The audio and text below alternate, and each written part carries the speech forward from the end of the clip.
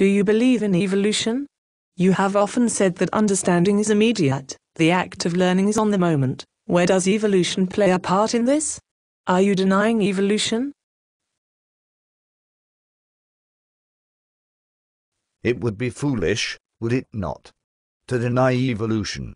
There is the bullock cart and the jet plane, that is evolution. There is an evolution of the primate to the so-called man.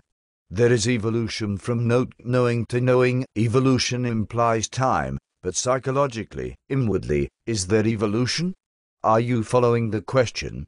Outwardly one can see how architecture has advanced from the primitive hut to the modern building, mechanics from the two-wheeled car to the motor, the jet plane, going to the moon and all the rest of it. It is there. Obviously there is no question whether these things have evolved or not.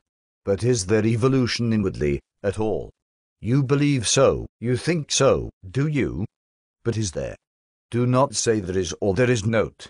Merely to assert is the most foolish thing, but to find out is the beginning of wisdom.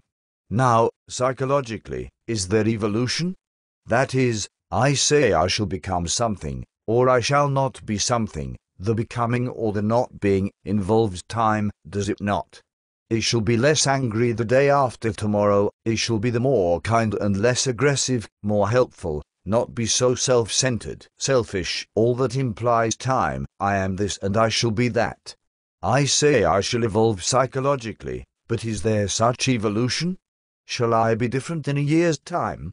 Being violent today, my whole nature is violent, my whole upbringing, education, the social influences and the cultural pressures have bred in me violence. Also I have inherited violence from the animal, the territorial rights and sexual rights and so on. Will this violence evolve into non-violence?